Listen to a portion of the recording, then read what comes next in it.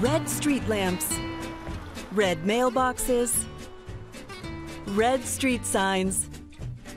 In Le Martinet, the color of Marxism is everywhere to be seen. And newcomers are quick to discover what makes the little village in the département of Gard so special. When I arrived here, I noticed they were all communists. I'm not a communist myself, but I'm very happy here anyway. The teachings of Karl Marx are on the decline worldwide. They often stand in reality for repression and injustice. Welcome to Le Martinet. Come on in. The communists won a staggering 93% of votes in local elections in this little village, while in France as a whole they barely managed 3%. In Le Martinet, we promote the values of French communists who fought against the Nazis and were executed. Coal miners founded the village 100 years ago. André Bonnefoy and his wife Pierrette have always been staunch unionists and communists. One day an engineer came by and made a gesture like this, telling us, "Your work is worthless."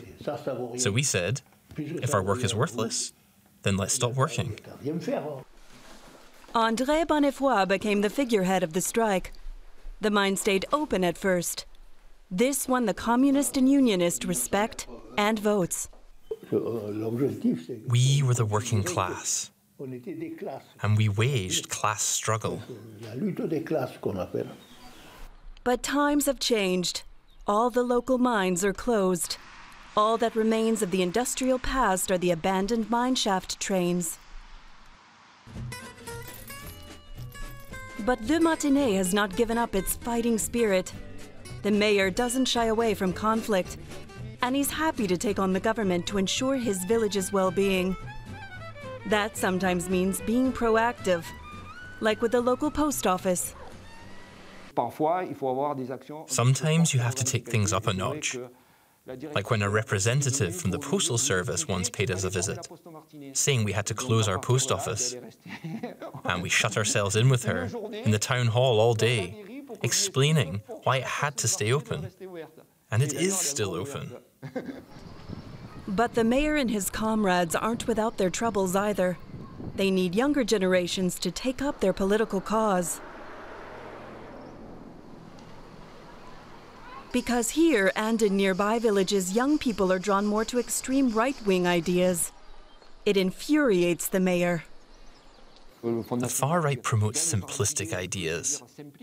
They often say, immigrants are taking our jobs. That's wrong. And you can't base your policies on racism. It's unacceptable. For the mayor, however, the original ideals of communism haven't lost any of their appeal.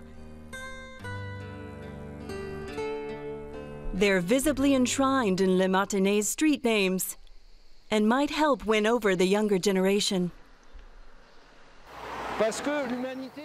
Humanity is the guiding principle of our vision of society, and putting people first is also one of our party's values.